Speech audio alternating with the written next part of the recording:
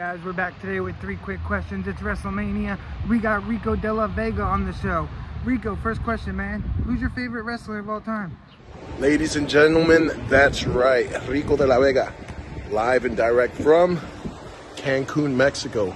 You know I had to do it up big. So to answer that first question, my favorite wrestler of all time. Now this is a very, very broad stroke right here because obviously, you know, the wrestler that got me into wrestling is initially the Ultimate Warrior.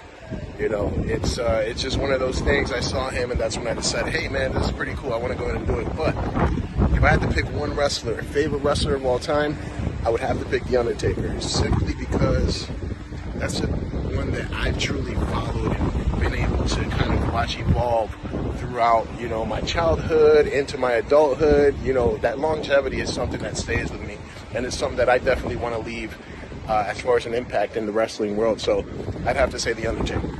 Yo, great answer, man. And how long have you been wrestling for people that don't know? That's actually a really good question. This August, towards the end of August, early September, that's when I finally hit 10 years doing this. 10 years ago would be when I started this journey at the world famous Monster Factory, and 10 years later, here I am. Pretty cool, man. And hey, do you have a dream match in 2024? Let the people know. Who do you want to wrestle against? Man, that's a question that I would definitely usually give a lot of thought to, but if it's got to be somebody in 2024 that I want to have a dream match against, I would definitely have to say Damian Priest.